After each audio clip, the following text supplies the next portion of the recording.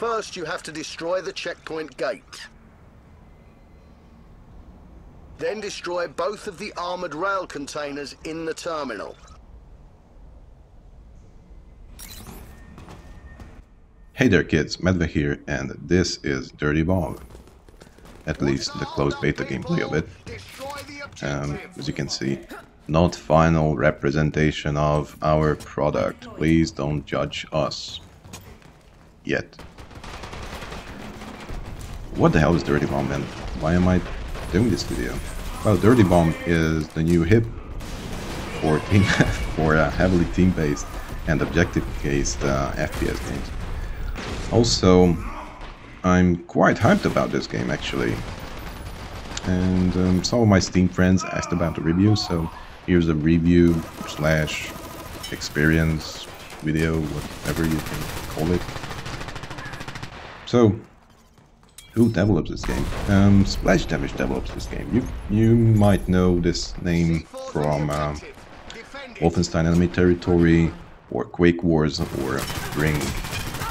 Unfortunately, the last two, I mean QB and Brink, died pretty fast.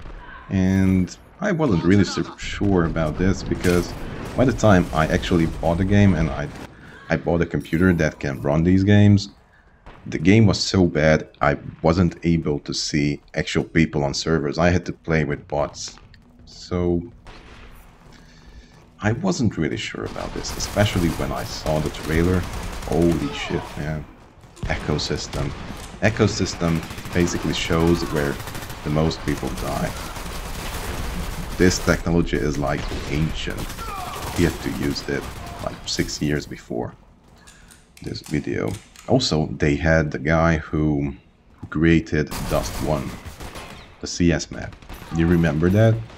Yeah, you probably do remember that. It's the map that it's impossible to attack because it's so unfucking balanced.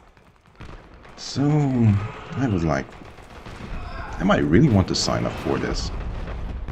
But in the end I was like, man, it's free, what can I lose? So I signed up, and after a whole year I actually got a key for the Nexon launcher, which is, by the way, the definition of AIDS. Unfortunately, they moved to Steam now. And I was quite amazed.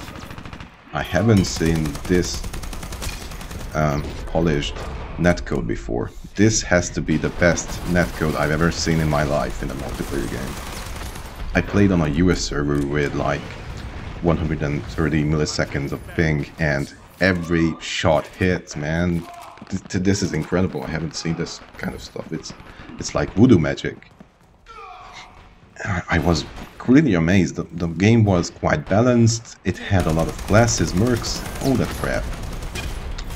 But let's talk about these classes, because this is the main gameplay. So you have the classic classes. I haven't played Brink too much, but I played a lot of TF2 and Battlefield, and the game feels like a quite good mixture of TF2 and Battlefield. And also the classes. So you have the classic medic, for example. One of the medics going to heal you with the classic Battlefield packs. You throw on the guy and he gets healed. One of the medics gonna heal you with a healing station. It's like a dispenser for TF2. And there's a medic who only heals people who's in her actual aura. So if you're close to a medic, you're gonna get healed. It's quite fascinating. You also have the assault class, and the assault class gives you ammunition, and most of the time they're going to bomb some places. I mean airstrikes, and I mean the airstrikes are fucking up. You instantly die. Oh my god, I hate airstrikes. You also have engineers. Engineers are most important in bomb objectives, or the EV, which is more like a payload. You have to repair the payload, and it's much faster with an engineer. You can defuse bombs and plant bombs a lot faster as an engineer too. You have this big, huge guys with big machine guns, sort of like a support machine guns. You also have grenades or flash grenades, quite useful in a fight, and of course a sniper who stays back, shoots body shots or headshots. Of course, headshots kill instantly, and body shots, well, you have to shot 2 body shots to kill a guy. Unfortunately, you have a Rhino, which is kind of a definition of TF2 heavy. You have to kill the Rhino with 2 headshots. So it's a classic big dude, slowly moving, has a minigun, and fucks up your whole house and your family. The Alpha used to have a spy, which was banned for some reason. Apparently it was too OP. I don't know about it. I pretty much liked it. So you have the main classes, and in each class you're gonna have different mercs, as I said. And in each merc you will be able to get cards. So if you like a merc with good abilities, but you don't like the weapons exactly, you're gonna get another card for it. So it's quite fascinating. It's a quite huge meta, to be honest. And the Alpha theory was that they're going to have a MOBA-like system. So every once in a while they're gonna introduce a new merc, like a new hero. Unfortunately, Nexon has the budget here, so they said that let's create the classic free-to-play XP system. So it's still awesome. You have to grind for the XP and you have to unlock certain mercs, but it might work. It's still quite balanced.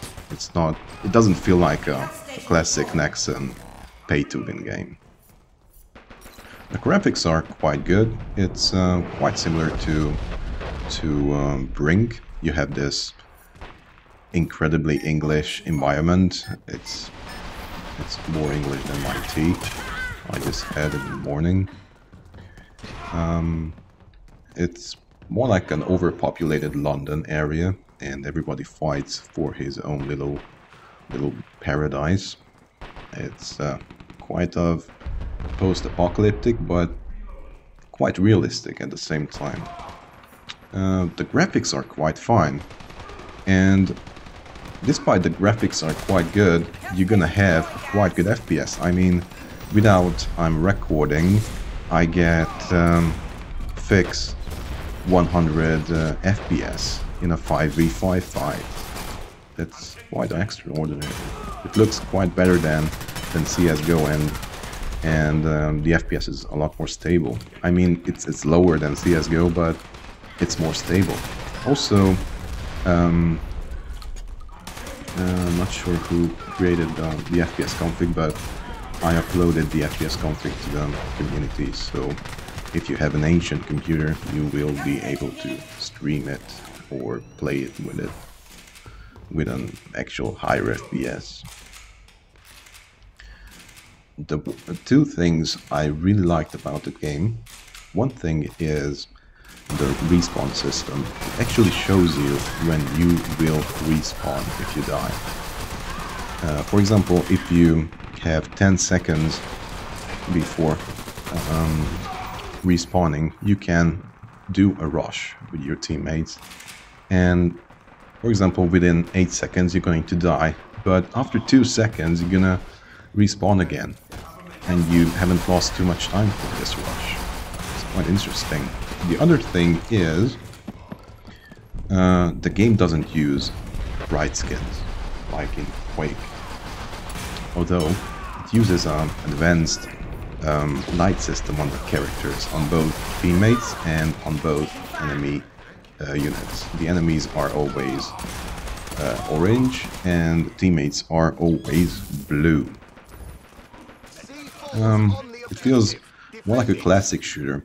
You can in Dino Sight, I mean, you had the option. You can use the iron sight, but it's more like a classic hipfire shooting game. Especially because most of the guns doesn't have too much recoil. For example, Skyhammer, which I haven't played in this gameplay. And what's the verdict on this game? As you can hear, I'm quite amazed by this game. So I'm gonna go with, yeah, go try it out, man. Go try it out, especially because it already has a small community made by the evexzone.com. People actually coming up for TeamSpeak. We actually make mixes with the upcoming matchmaking service. So it's quite fascinating. Unfortunately, it's Nexon, so you might get banned in Asia, for example, because Asians cannot play this game. I don't know why, and the game might get a little pay to win at some point, which I'm a bit afraid, but I'm gonna still go with play it. It's going to be free, so what can you lose, as I said.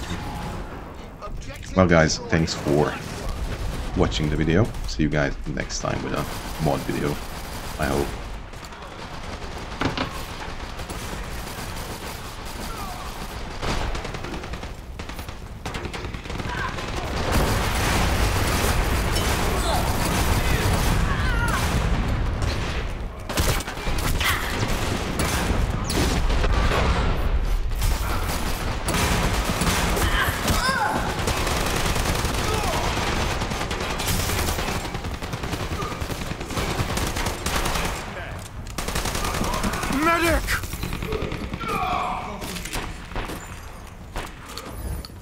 C4's on the objective. Defend it.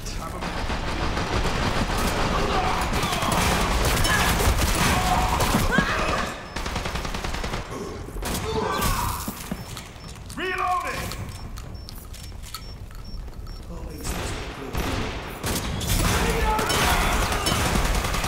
Reloading.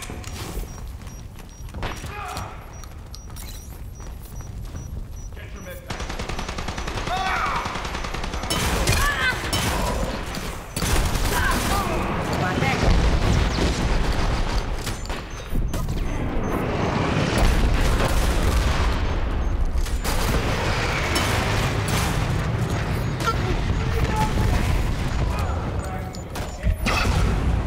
Mission accomplished.